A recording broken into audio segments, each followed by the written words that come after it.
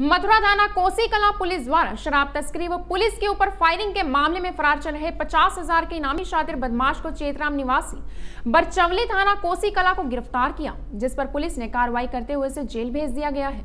जी हां, आपको बता दें कि मथुरा में पुलिस ने चेकिंग के दौरान शराब से भरी एक गाड़ी को पकड़ा था, जिसमें पुलिस के ऊपर फायरिंग करते हुए 3 शराब तस्कर फरार हो गए थे, जिनकी गिरफ्तारी के लिए मथुरा के एसपी द्वारा 25-25 हजार का इनाम रखा था। लेकिन पुलिस ने एक अभियुक्त को संजीव को पहले ही गिरफ्तार कर जेल भेज दिया था, जबकि उक्त मामले में फरार अभियुक्त भूपेंद्र ने न्यायालय में आत्मसमर्पण कर दिया था।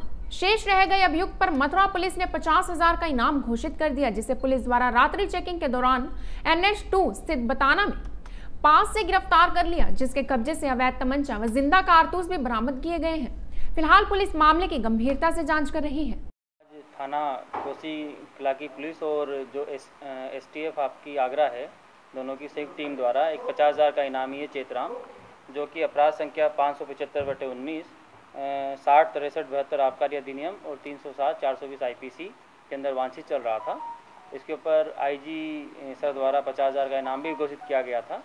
इसको कल STF और थाना कोसी की संयुक्त टीम द्वारा 315 बोर का जो नाजायज़ तमंचा और 4 जिंदा कारतूस के साथ पकड़ा गया है। और इससे पहले ही इनका जो अन्य साथी थे, जिन पे 25-25 हज़ार के इनाम थे, जो कि रंजीत, वो ऑलरेडी पहले पकड़ा जा चुका है और भूपेंद्र ने न्यायालय में आत्मसमर्पण कर दिया था। JBD Banquets लाए हैं Incredible Marriage Palace Rajgharana and the finest banquet hall Jyoti Garden.